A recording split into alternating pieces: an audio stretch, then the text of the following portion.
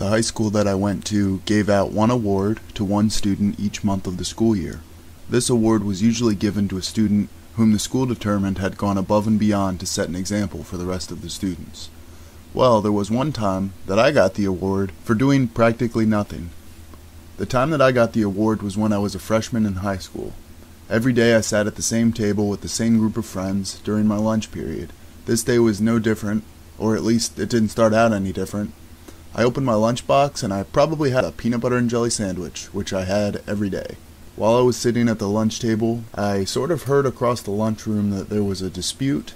There was a boy with special needs who did not want to go to his next class, but his teacher's aide was trying to convince him to leave and go somewhere. His teacher's aide said, "Come on, bring your lunch with you and you can eat it while you're working." The boy angrily yelled, "No!" And then he started storming through the cafeteria. My lunch table was at least 6 tables away from his table, and I had never met this guy before in my life.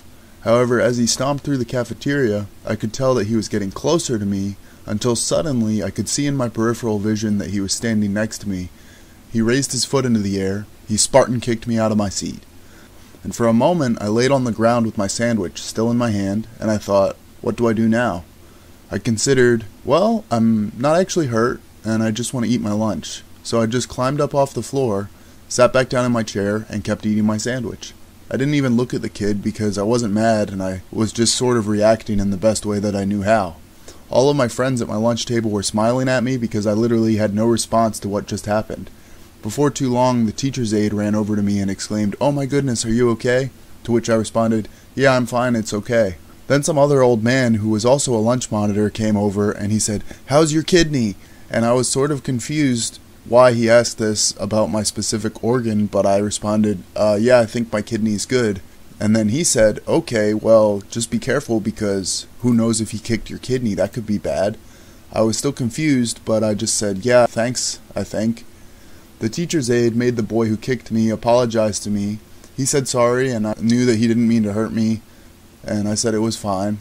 During my next class, the teacher got a phone call, and after hanging up, he said, "Marlin, go to the principal's office." A lot of my classmates actually had different lunch times than I did, so they were surprised and started saying things like, "Ooh, Marlin, what'd you do?" And I just said, "Oh, probably something really bad." And then I walked out of the classroom to go to the office. When the principal let me into his office, he was trying to act like I was in trouble. He said, "So, Marlin, can you tell me what you think you're in here for?" I said, "Yeah, it's probably because I got kicked out of my chair at lunch today." And the principal said, "Yes, that's right. And I heard that you didn't fight back. That's amazing, because I have to admit that if I was a student in that situation, I would have punched him right in the face. I don't care who he is." Okay, wow. The principal basically went on to tell me that I was being given the school award for that month. My prize consisted of a school t-shirt, a free ice cream at lunch, and I would have my picture put on the wall of the principal's office for the rest of the school year. So, that's the story of how I won an award by basically doing nothing. Thanks for watching. I hope you liked this video. Thumbs up or thumbs down the video, or maybe if you want to subscribe. Don't ever, for any reason, do anything to anyone, for any reason, ever. That's pretty much what I did, and I got an award. See you next time.